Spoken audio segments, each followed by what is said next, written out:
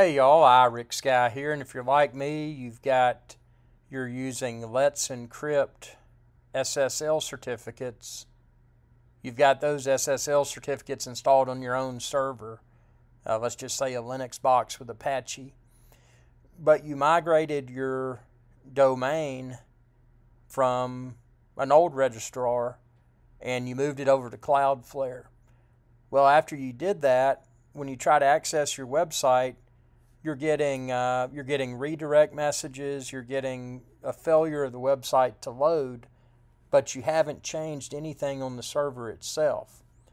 So what do you do? Now, if you've got a better way, comment below and tell everybody, but what I did, I logged into CloudFlare, I went to SSL/TLS, I went to Overview, and the setting by default was flexible.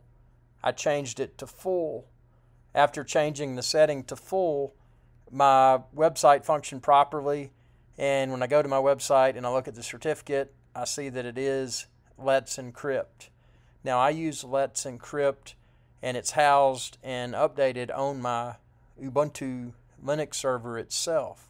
So I don't use certificates through CloudFlare. So I wanted to clarify that. So all that I did was move my domain from one registrar to CloudFlare, but after doing so, my website broke, and that was why. So all that I did, just to recap, I did SSL, Overview, and then changed it to full. By default, it was flexible.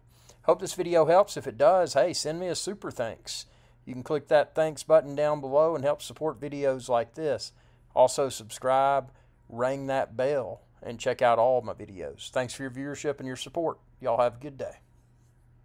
Hey y'all, Rick Guy here. I hope you enjoyed this video, and please be sure to subscribe to my channel, and when you do, ring that bell icon to be notified whenever I post another video.